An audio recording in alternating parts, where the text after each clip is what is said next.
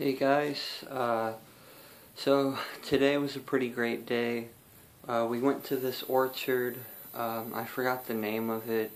You can just scroll down on my page and see the name right there. It was pretty cool. They had a lot of produce. It was really packed with people. Apparently it's fresh produce that they grow right there in the area. And it's pretty good. I had an apple from there. I also had some grapes, and it's the first time I've eaten natural grapes. They're very different. They have a lot of seeds in them, and they taste very different. They were, I guess you call red grapes or purple grapes. And I got my new computer. It's not new. I got it from my uncle. I'm very thankful for that. It's working really well. It seems all the updates are done right now. It has 4 gigs of RAM, which is good. It's kind of a small hard drive at 120 gigabytes, but that's not much of a problem when you have online storage these days. I use Google Drive myself. And I have an extra hard drive with me, but I'm not going to try installing that yet. I don't want to mess anything up. My only question is, I don't know what kind of graphics card it has. Of course it has some sort of internal graphics thing going on, because of course you just hook a monitor to it and it works. I did notice some stuttering on YouTube, but that was when I was doing a lot of updates, so maybe it's better now. I haven't tested it. I've been kind of busy. I haven't been on the computer much today. Good thing though, you can find graphics cards very cheap off the internet. You know, even 20 bucks can get me a decent graphics card. It can get you graphics for your video games that are about equivalent to a PS2. And for about 50 or 60 it can look as good as like PS3. I don't plan on running games at very high resolutions. I don't really care about that. The monitor is really nice. It can do a very high resolution. I think it's something like 1920 by 1080, which is great.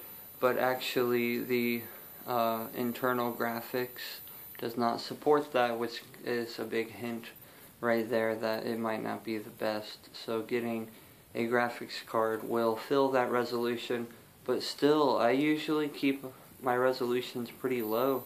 I don't really have the best eyesight, so if you keep them low, everything's nice and big, and the computer runs better all around. I'm pretty happy with 720p. 1080p is great too.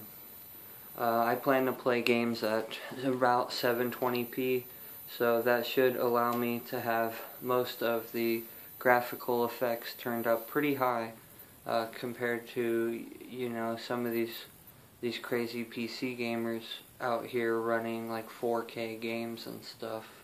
You know, that high resolution is really gonna, you know, it's gonna kill a lot of other options. I'd rather have it a bit lower resolution and have it look prettier that way. And I'm used to console games, and right now I think the sweet spot is 720p or 1080p. So I want to talk to you guys about a vitamin, a supplement that I take, and I would like to recommend to you guys.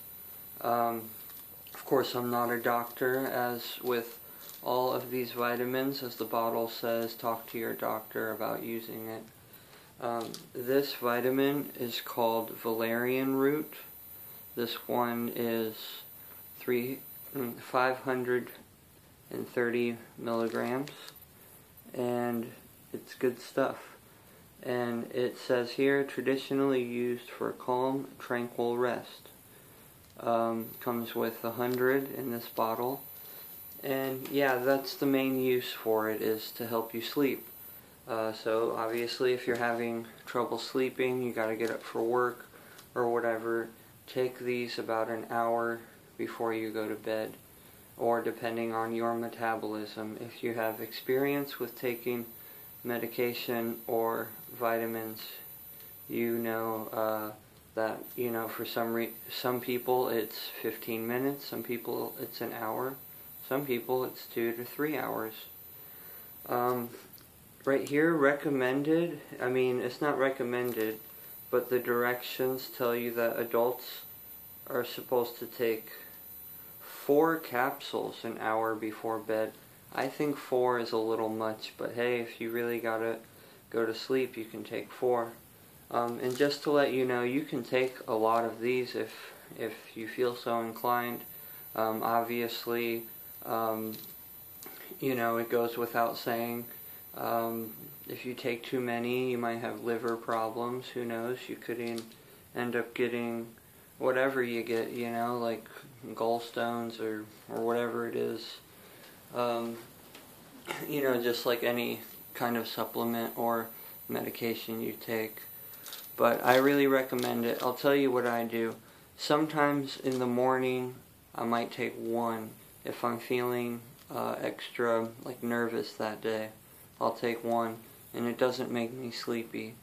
If I take 1 later in the day, like at 5, it will make me a little sleepy. That's what I've found. But, you know, it might be a good help if you get a sort of anxious nervousness in social situations.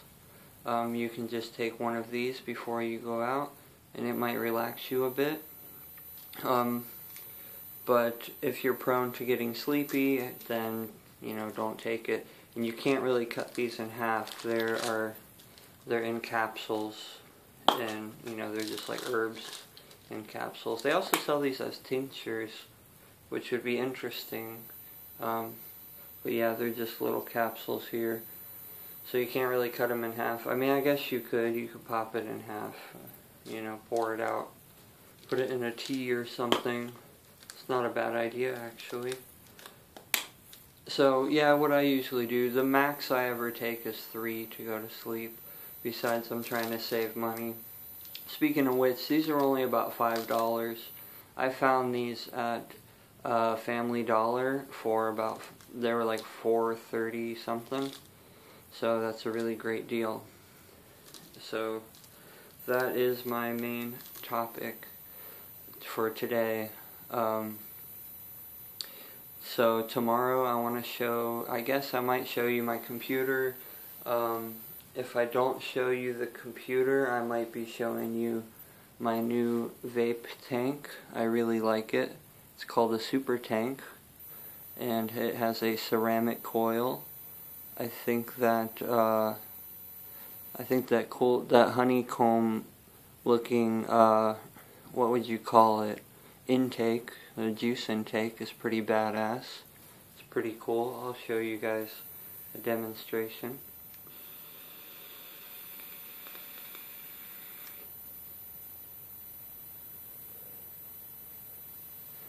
So it works very well. I'll tell you, that was only at 19 watts. I don't crank this thing up too high. This can go up to 40 watts. I know that doesn't mean anything to most people who don't use these. But hey, I'd recommend it. If you're buying those blues, those are very expensive. If you're buying the blue refills, those are also very expensive. But with this becomes a real hobby, and you might not really be interested in doing all of that. Other than that, I'd recommend maybe have this at home, and then have your blues when you're out on the go. You don't have to worry. You know, it has been said that these leak. Mine never leak, but I just make sure to keep it upright. You know, I'm not shaking it around a lot. They even sell little holsters you can buy to put on your belt if you're really worried about it leaking. Putting it in the back pocket is great. Of course, don't sit on it. Usually when I go to sit down, I have to put it on a table just to be safe. So alright, thank you for watching. This video is getting a little too long, and I hope you guys are having a great fall, I don't know, it feels like winter around here. I have my trusty clock up here, and it's telling me that the temperature in my room right now is 69. That's pretty crazy. But hey, we're trying to save on electricity, and I got clothes in the dryer. I got me a new pair of long pajamas thanks to my aunt. So things are going pretty great, and I'll see you tomorrow. Have a great evening.